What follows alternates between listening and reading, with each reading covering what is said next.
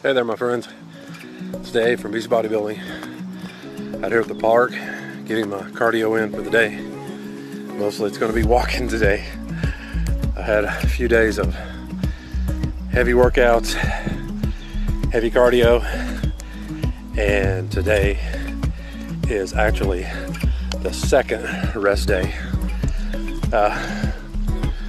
One thing to always remember: when you go hard all the time, it's not always a good thing, especially for your joints.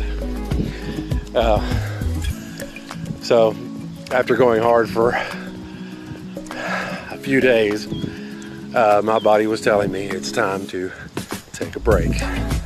So today, like I said, is the second rest day. I won't go any longer than 2 days because any gains that you've made, your muscles start going away basically after 72 hours. They start degrading. So you have to keep working it.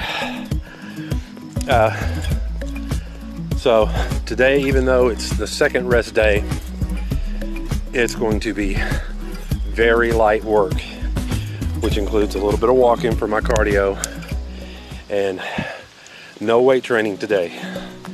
Tomorrow though, yes, I will be back at it full force basically. So 2 days, that's about the max for me.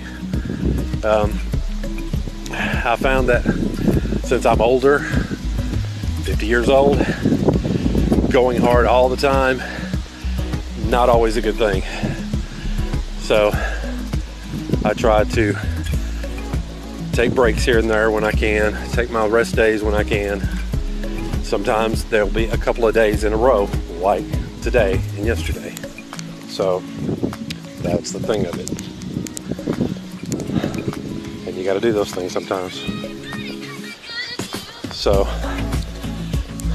yes, when your body is feeling it, yeah, take those breaks. Because see, the thing about going hard all the time, when you don't take the breaks, your body's telling you, that leaves you susceptible to injury, which nobody wants. So definitely listen to your body. I'm doing that today.